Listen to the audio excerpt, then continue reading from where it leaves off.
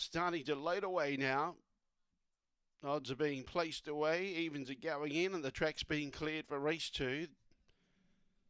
Thanks, Mercedes, just in time. Green light goes on, no more bets, thank you. Race 2 away. Bumrah was slow away and was back closer to last and first. Now, finding the front was Deedy.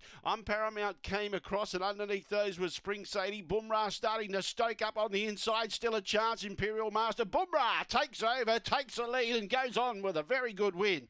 Look, I think Paramount just in front of Spring Sadie and Imperial Master in that order for second, third and fourth. And Deedy at the tail end of the field. But that was a good win by the favourite Bumrah. Checked at the start, but still way too good for them over the concluding stages. Time somewhere around 1670. 4:54 was the early split. And 16:72 was the gallop. 16:72 the run. Number 5, Bumrah, the winner. Good performance, solid performance to take first prize. Didn't have it all its own way. It's 5, 8, 1 and 2. 5, 8, 1, 2, the judges' numbers.